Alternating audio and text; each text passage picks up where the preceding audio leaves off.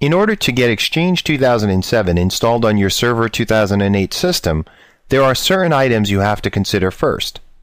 Logically, you wouldn't want to install Exchange on a domain controller. It belongs on a member server.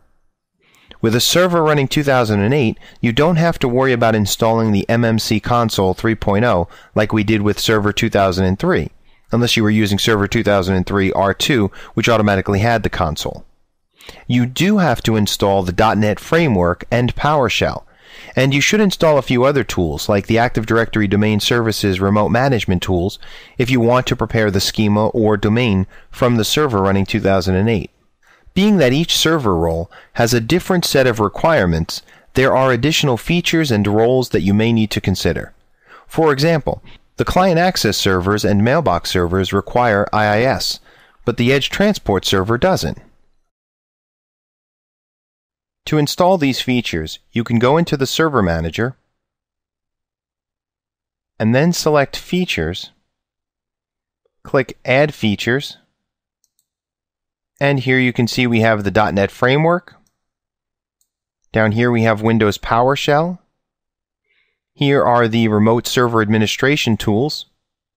And the installation of some of these features will also kick off the installation of certain other roles and features that we may need. For example, if we click the .NET Framework, notice that it tells us there are additional role features that are added. For example, the web server is automatically added if we install the .NET Framework.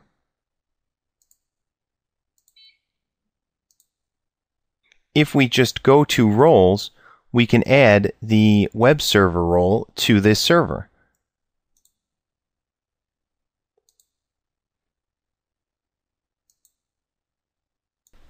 Now you'll notice certain services are automatically turned on for your web server, but other services are not.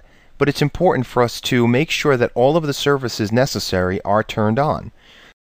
So for example, we need to turn on the Internet Server Application Programming Interface extensions right here, so we'll click that checkbox. If we scroll down to Security, we need to enable Basic Windows Authentication, Digest Authentication, and Request Filtering is already enabled. For performance, we want static and dynamic content compression. And under Management, we see we have the console.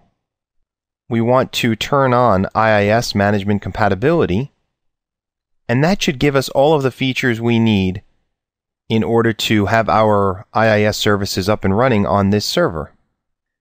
Now, as easy as it is to click the right buttons, if you miss something in this process, the installation will fail and you will have to go back and install the feature or service or role that you need.